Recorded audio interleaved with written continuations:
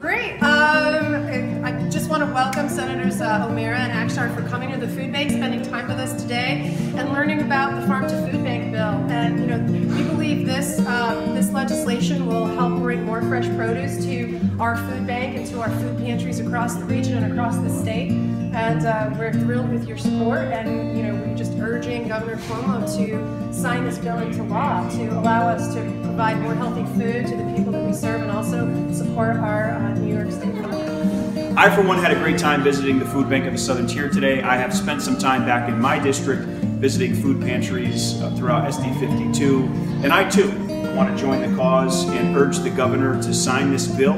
It makes perfect sense. The food bank of the Southern Tier explained to us today that there is a 4 million meal shortage on a yearly basis, and this is going to provide an incentive to farmers to help donate a little bit more. So I encourage the governor to sign this bill. Senator O'Meara?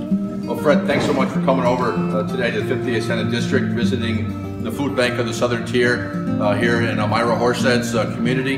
It serves 6 counties along the Southern Tier, provides some 8 million plus meals throughout the course of the year, and we're here to urge the governor to sign the Farm to Food Bank bill to provide incentives to our farmers to provide more for our food banks in the way of fresh food, produce that is so desperately needed in our communities. I want to applaud the efforts of the food bank here. You guys do a great job. And it was great to package some cabbages and potatoes today. We were just lacking the corned beef, but maybe we'll come back in March and do that. Thank you.